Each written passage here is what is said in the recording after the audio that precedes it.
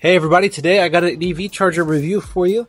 This is from Pion Power. It's a smart level 2 40 amp EV charger that is portable and has some really nice features. And we're going to test it out with my Kia EV6.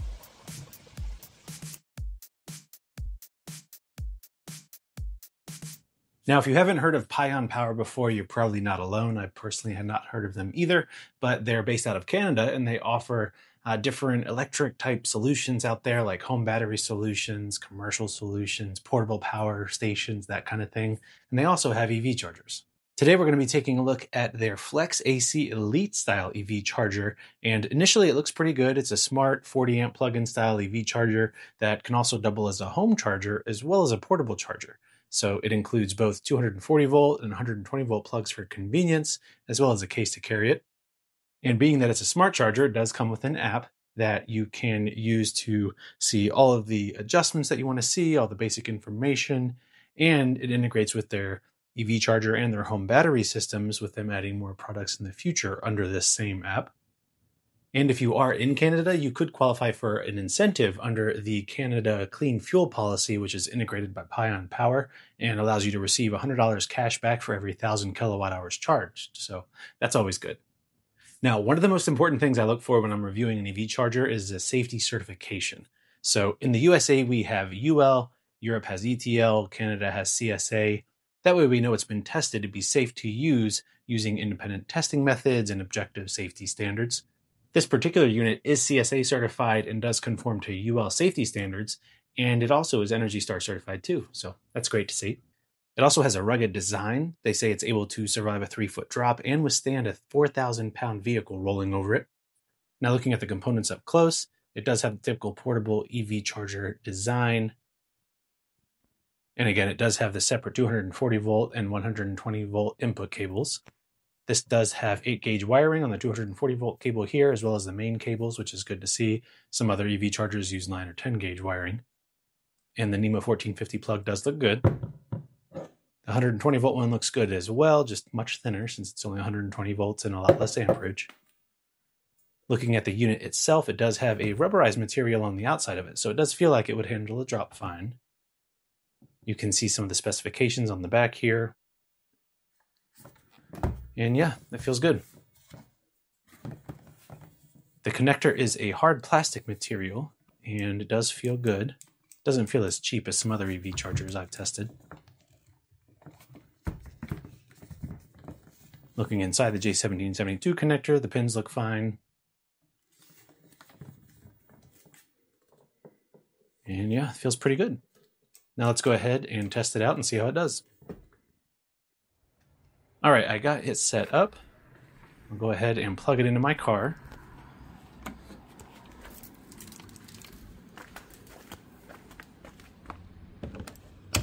It's a good connection.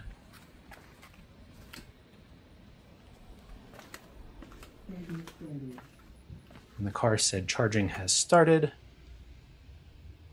Coming back and looking at the controller, I don't really see any indication that it's charging, which would be nice to have something that has a visual confirmation there. Coming around inside the car, we are getting 9.5 kilowatts, which is around what I'd expect to see from a 40 amp charger, so that's good. The car is getting right at 40 amps. And we'll go ahead and watch that AC inlet temperature to see how hot that gets. Some EGMP vehicles have had charge ports overheat in the past, and then they throttle speeds, so we'll go ahead and keep an eye on that. But yeah, it's going strong. Take a look at the temperatures here. We're showing in the 70s and 80s, it looks like.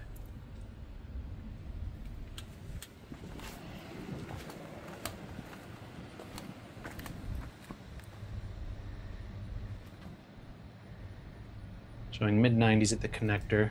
It is sunny out, so that may play a part here, but we'll see how those temperatures change while it charges.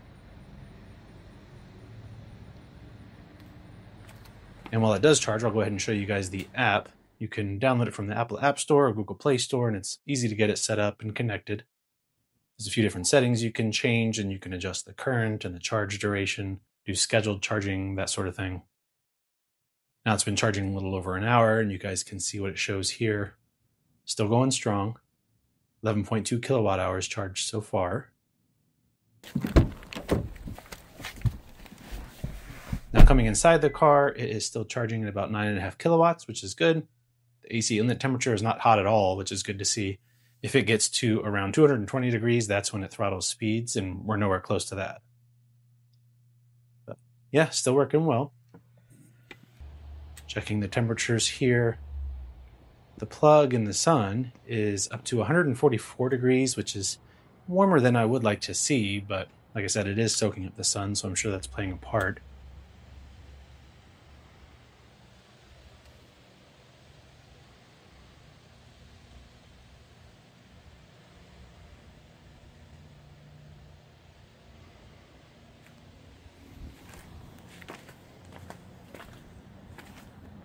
Temperatures of the connector haven't really changed much at all, right around 100 degrees, so that's good. But yeah, overall it's working well. As for pricing, I'll post a link in the description, but it's actually very competitively priced for what you get. Typically it's $360, but if you use promo code TechJeff, it drops it all the way down to only $250. And that's pretty good for a smart 40 amp level 2 EV charger that doubles as a home and portable charger, has the 240 volt as well as the 120 volt cables, has the safety certification, and it does come with a 2-year warranty as well. But anyway, let me know what you guys think about it. Let me know if you have any questions on it. And if you guys like this video, be sure to hit that like button and don't forget to subscribe for more content. I have a lot coming. And as always, thank you guys so much for watching, and I will see you in the next video.